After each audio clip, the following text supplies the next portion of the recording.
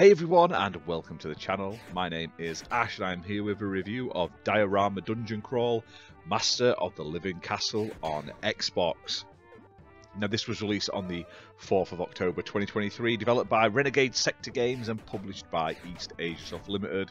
And I was lucky enough to present a copy of the game to do this video review, so big thank you to them for that.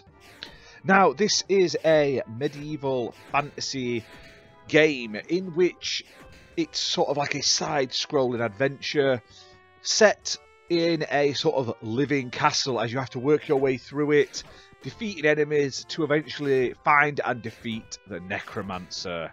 Now, this is a very retro-inspired game. It's inspired by like 16-bit action games, and it sort of brings the old-school challenging style of like low-poly 3D set pieces to like modern systems. Now, you'll have to avoid traps, there's like light platforming sections, and you'll have to sort of battle enemies as you work your way through a host of different levels.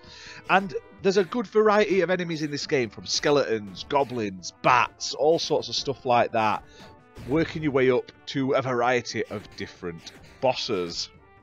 Now, I really love the art style on this game. I just think it looks absolutely stunning. I love retro-inspired games.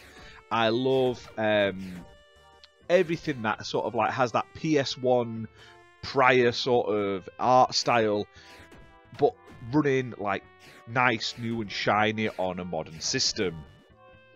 Now, I must admit, I didn't really get on that much with this game, and not because the game is terrible.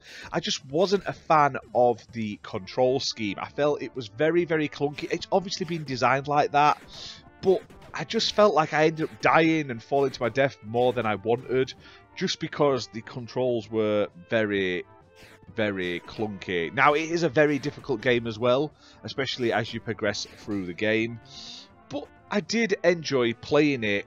Now, it is rock hard, like I say. If you don't like this sort of Mega Drive NES rock hardness, like old school Castlevanias and stuff like that have, this may not be for you. However, if you're an achievement hunter, you can get the full 1000 gamer score in under an hour, easily within half an hour, depending on your skill level, just by playing through the game. Now, you can also get a variety of different special attack upgrades as you play through the game. These come in handy a lot of the time, especially when there's a large amount of enemies to be found. Now, all in all, this game isn't bad. It's at a fair price. It's priced at £8.39. It's playable on Xbox One and Xbox Series X and S consoles, optimised for Series X and S with 4K resolution, 60 FPS, and it supports smart delivery. And I love its sort of homage to classic games of the old eras. I just feel like in making it feel more like those games from that time, they've made it like unruly difficult, especially when you've got like the clunkiness of the control scheme. And a lot of people will probably love that and think it's great. I just found it frustrating, but graphically, sound-wise, enemy design-wise, environment design-wise, I really liked it.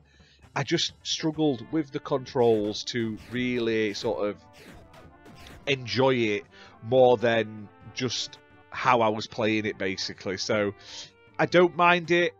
Would I play it again? I'd probably not rush to play it again once I got all the achievements, but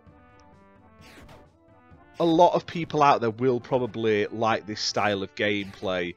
They might not mind, like if you're like into Dark Souls and stuff like that, you don't mind replaying the same sections over and over again, trying to figure out like how to avoid like 4 enemies attacks at once, and figuring out the best sort of command chain. So like, I'm going to go here, I'm going to jump over that attack, then I'm going to hit this one, then I'm going to jump over that one, then I'm going to hit that one, and you don't mind like having to replay that and retry it, then this is a game that you may really, really, really enjoy. So check it out. Like I say, it's available right now on Xbox as well as other platforms including PC and console. But that's that for this video, guys. Hope you've enjoyed it. If you have, hit that like button, hit subscribe, and we'll see you soon for more content. Bye for now.